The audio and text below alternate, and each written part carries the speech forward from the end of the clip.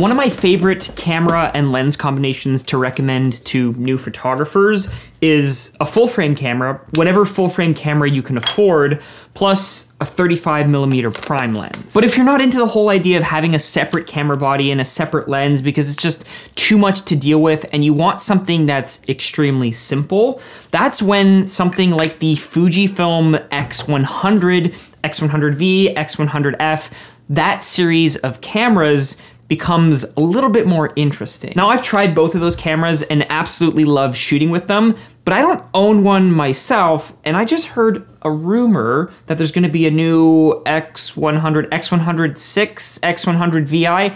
We don't know what it's gonna be called, but we know that it's coming in February, and I'm curious to hear what your thoughts are on a camera like that.